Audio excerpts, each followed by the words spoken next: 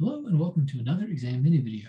My name is Fisher Steins, and today we're going to be taking a deep dive into the Marvel Cinematic Universe to better understand developmental pathways and developmental networks in genetics. So to begin, I'd like to introduce you to a few main characters in the new series, WandaVision.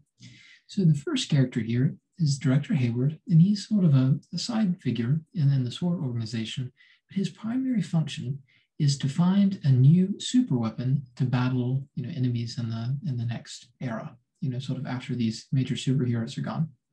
And his super weapon is Vision. So his primary goal is to sort of resurrect Vision and get him to come back. So we can see that Hayward is activating and he's promoting the presence of Vision here.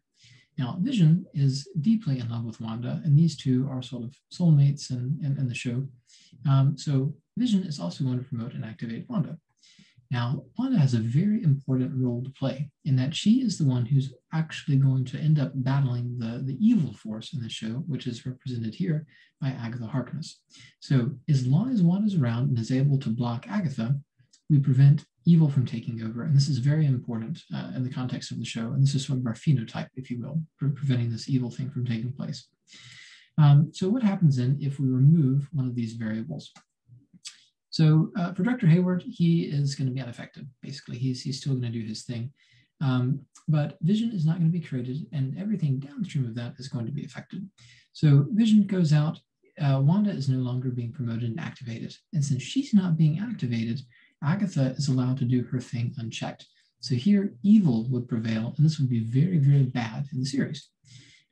So if we had a double mutant here, where Director Hayward is not functioning properly and where Wanda is not functioning properly, we'd have the same result, but for a different reason.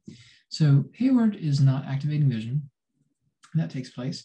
Wanda then is not being activated, and she's not present, and she's dysfunctional as well. So Agatha is not being able to be blocked. And for that reason, evil is allowed to prevail, and we have a problem in our organism. So how does this sort of crazy example translate into the context of real genetics? Well, all of these developmental pathways are constantly happening where one gene might lead to another, and you might have the either promotion or the activation or translation of a new protein that's important, or perhaps you're trying to repress bad ones. An example of this is going to be RNA interference. And in this one, we're looking at miRNAs. Basically, we'll have these double-stranded regions of the RNAs. They're identified, they're diced up into small pieces, and these pieces bind to this RISC complex. And then this sort of complex as a whole is going to inhibit translation. And this might be an example where one thing leads to another, and you have this inhibition of translation. Here are my works cited. Thank you very much.